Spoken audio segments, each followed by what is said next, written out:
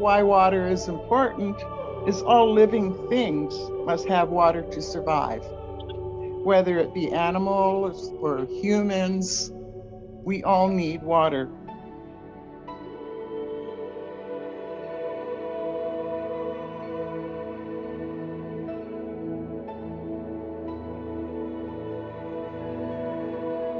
I have two names. My given English name is Harold Joe.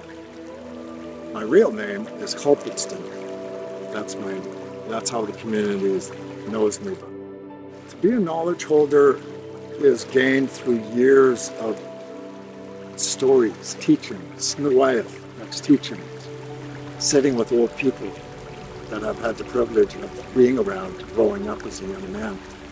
Water is essential to my work as a knowledge holder, grave digger, ancestral repatriation worker, cultural worker, whatever name I'm given.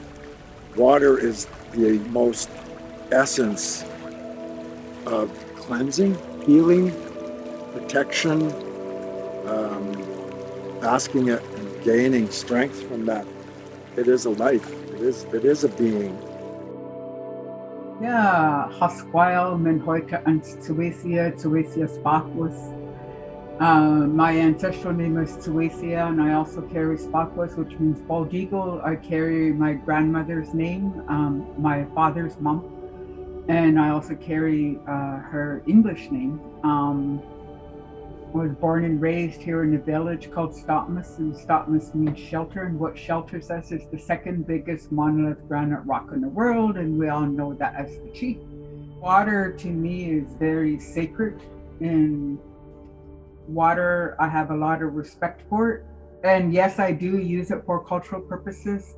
You know, we can go down to the river and we call it a shokum, and we find a nice pool and we go in and we dip in and, you know, we pray and thank the Creator for this beautiful day.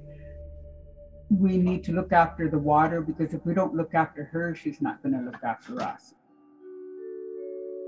A lot of my work is I've traveled Gulf Islands and a lot of history to all the Gulf Islands.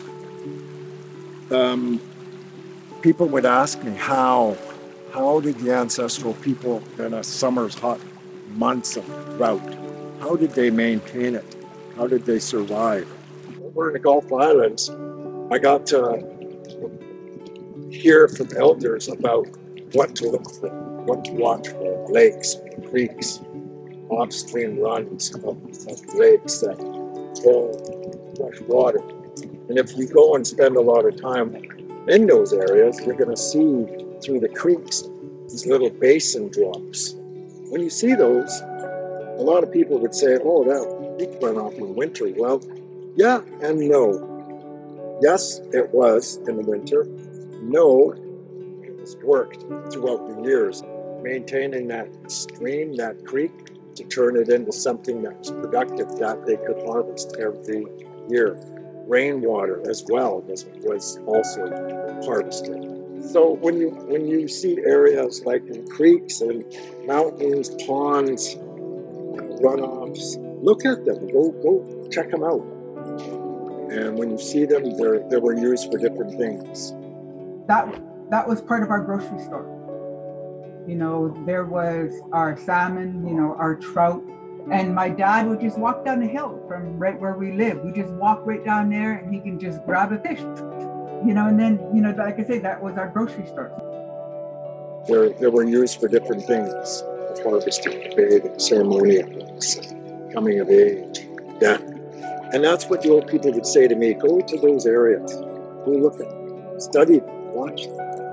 And that's how our old ancestral peoples survived.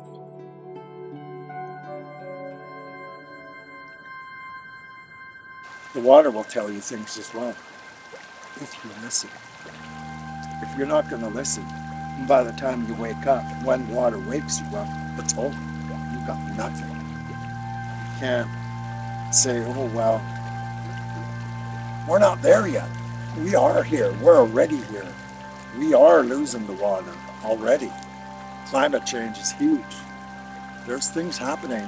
Look at BC. Look at all the fires. Those are signs and messages from the Creator. If we're not going to pay attention to them, then what are we doing? We have to become stewards of the water. We have to become stewards of the river. We have to. They got to learn to give back, right? So there's got to be that balance. Very powerful. You know, when we are sleeping, the river's still working. When we are sleeping, the creek is still flowing. You know, right from the mountains going all the way right down to the ocean. You know, that's the blood. You know, the blood is going. It's always circulating. The water cycle, it goes around and around like this. The life cycle goes around and around like this. It is a life. It is a being. It takes and it gives. And we have a way that we have a choice. There's a way to work with the earth and there's a way not to. We choose the way out. You really need to learn to respect the water and for everything that it gives you. We have to each participate. I'm doing my job, you're doing your job, you're the environmentalist, you're the biologist, you're the engineer, we've got arc monitors here, knowledge keepers here. And we all have to become a part of it. In any race you walk, where you come from, it doesn't matter. Water is the key essential to the very basis of life. You know, we all live on this beautiful planet we call Mother Earth. And that Mother Earth provides us so many teachings, it provides us so much medicine, it provides us so much things so we could live.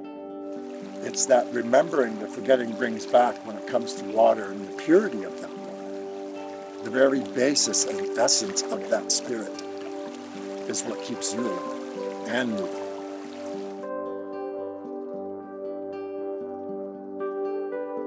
Right, guys.